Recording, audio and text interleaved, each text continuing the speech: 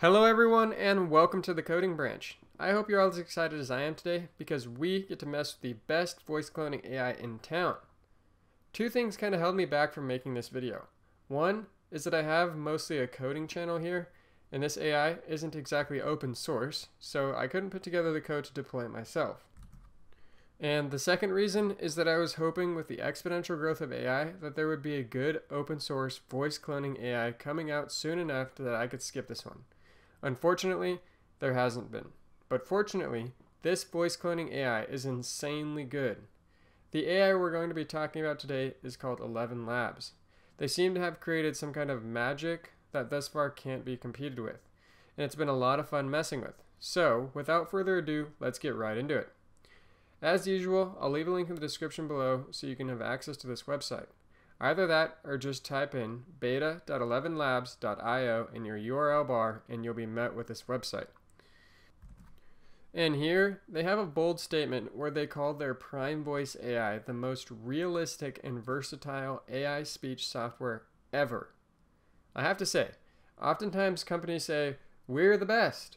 Meanwhile, there are 10 other companies who can compete in the market. But in this instance, I do have to say, they are right.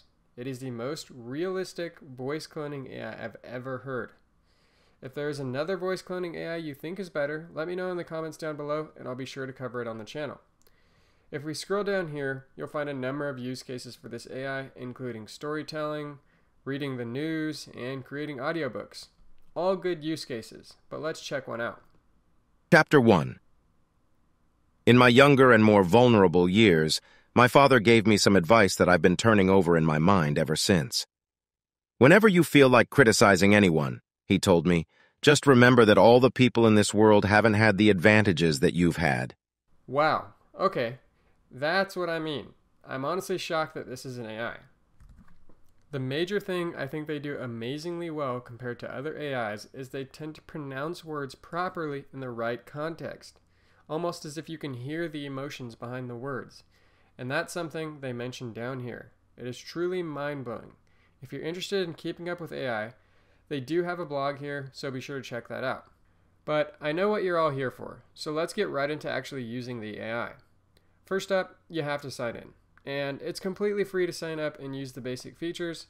However, if you want more in-depth features, you'll have to pay a small amount starting at $5 a month. Once you've signed in, you can go to speech synthesis. As you can see here in the settings, there are a number of default voices.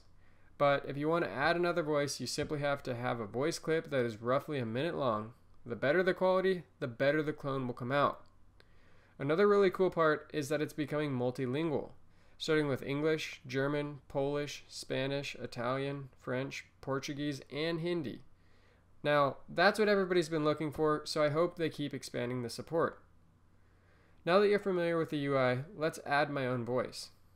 I'll go ahead and click Add, type in the name, and upload the voice file. If you want, you can sample your voice clip here and even add a description and labels on the voice you're adding. I'll go ahead and skip all that and get right into the coding. So let's get back onto the voice synthesis. Now, as you see, the voice you've added will be on the list. Go ahead and pick it and then type whatever you want the AI to say. I, of course, had ChatGPT write me a haiku about JavaScript. And that's because it's far better than what I could come up with. I'm going to go ahead and read it, then I'll have the AI read it, and we'll see how close it is. Web's vibrant brushstrokes, JavaScript paints interplay, code dances with joy. Web's vibrant brushstrokes, JavaScript paints interplay, code dances with joy. Wow, okay, that still amazes me. It literally took me less than 5 minutes to clone a voice. The future is definitely now. AI can write poetry better than me and read better than me. Maybe these machines will actually outsmart me sooner than I thought. But that's going to about wrap it up for me. If you enjoy this type of shorthanded content, leave a like and don't forget to subscribe on your way out. Remember folks, stay hungry and stay foolish.